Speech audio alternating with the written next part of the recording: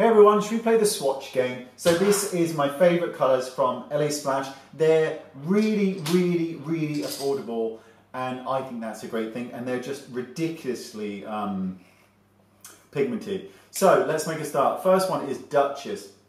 So you know my trick for finding out if you want to see what a colour looks like on your lips? I think that's a nice colour for me. Duchess has shimmer laced all through it. Is just absolute bloody gorgeousness. All skin colours for this one. Most of these are all skin colours depending on the look you're going for. This one is called Aurora.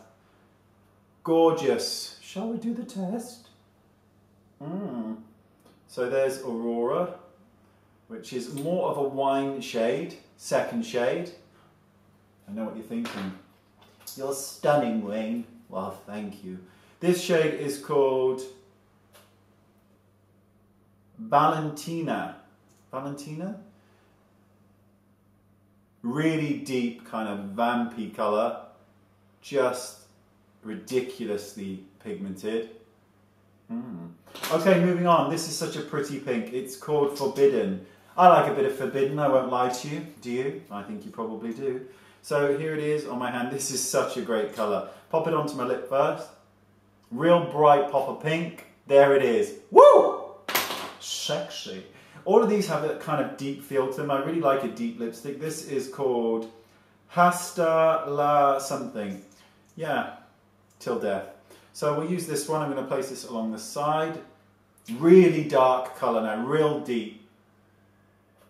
There it is. So moving on, number two. Well, no, number two. What am I talking about? Don't listen to me. Venus. So this is Venus.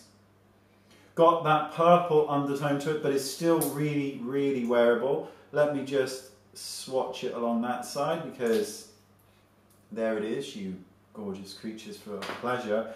And finally, this is like a brown, but with a little hint of red in it, a little bit of warmth to it. I'm going to place it on the far down here.